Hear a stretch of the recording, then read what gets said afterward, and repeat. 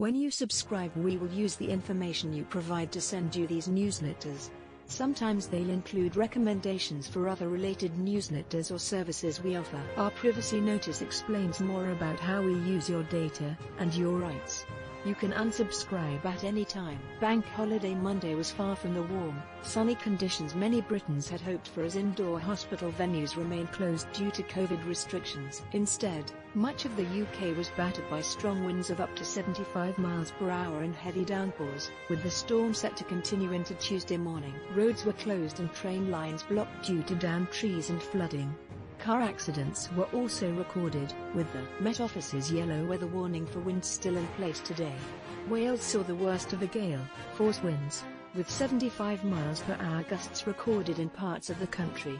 BBC Wales meteorologist Eric Brockway said the wind and rain caused temperatures to plummet to one of the coldest early May bank holidays on record. He wrote on Twitter at 3:30 p.m. yesterday, "The wind has reached storm force 10 on Mumbles Head in Swansea with a gust of 74 miles per hour this afternoon." As well as being wet, it's also one of the coldest early May bank holidays on record. Temperatures in most places in single figures. The stormy conditions left homes without power for hours on end, as the wind and heavy rain battered the region. Both Western Power Distribution and Scottish Power Energy Networks suffered power outages. The worst affected regions were in Conwy, Gwynedd, and Anglesey. Dozens of major roads were also forced to close, due to flooding and uprooted trees. Flooding has been reported on the A470 northbound near the Taftswell interchange, while the A4489 in Sarn will be closed for some time due to a large tree blocking the road. Train services have also been disrupted because of flooding. Berkshire was also badly affected by the storm, with local police describing driving conditions as poor. A Thames Valley Police spokesman said, "Poor driving conditions out there tonight. Some trees down in West Berkshire like this one in Manshill, Burfield. The road there has now been cleared."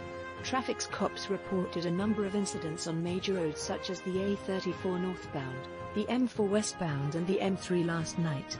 Power cuts were also recorded in areas of the county, including West Berkshire. This morning, power outages were reported in Padworth. A yellow Met Office wind warning remains in force until 9 a.m., which covers huge swathes of southern England and Wales. The heavy downpours seen in Monday are also expected to continue through the morning. A Met Office forecaster said, "As we head into Tuesday we will see the heavy, persistent rain clearing to the east, but showers are following behind and it is going to remain windy." BBC forecasters added, "Today, scattered showers will persist through the day, wintry over the Scottish hills. Showers will be most frequent in central areas, with sunny spells developing further north and south. Breezy."